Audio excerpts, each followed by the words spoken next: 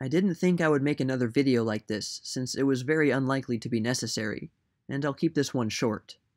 It's a little late, but a little over a month ago, on October 10th, Ruthie Tompson died at the age of 111. Maybe that name doesn't mean anything to you, but she was another of the last direct connections we had of the 1920s. Ruthie remembered the signing of the armistice that ended World War I, as well as the Spanish flu pandemic of the same time. It was at that time that she and her family moved to Los Angeles, very close to none other than Walt Disney and his brother Roy. She lived in Hollywood in the 1920s, and lived well past the time when those days were long forgotten, so in today's age, her story was even more valuable. It might be hard to believe since it was so long ago, but Ruthie actually met Walt and Roy Disney when they were first starting out, estimating their first meeting as sometime in about 1921. She even visited their makeshift studio in Hollywood, when it was called Disney Brothers Studio. Here is one quote from her, briefly describing her early experience with them.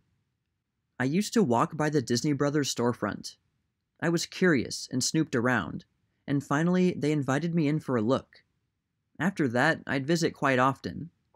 I remember sitting on the bench and watching Roy shoot the animated cells onto film. Once Roy asked us neighborhood kids to play tag in the street while he photographed us with the movie camera. I suppose it was the Alice comedies. He paid each of us a quarter, which I was glad for because I could buy licorice." As you just heard, she appeared in at least one of their Alice comedy shorts, which were a mix of live action and animation. The only identification that I've been able to find comes from a random article online.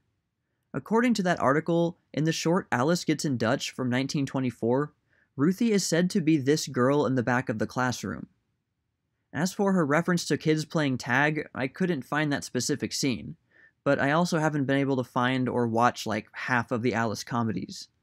But this identification is unconfirmed as far as I know. What do you think? Let me know in the comments. After graduating high school in the late 1920s, she worked at a writing academy that the Disney brothers frequently went to. Walt Disney recognized her one day and offered her a job at his studio as a painter. Her most well-known achievement was being involved in the making of Snow White and the Seven Dwarfs, the movie that really gave Disney a needed boost.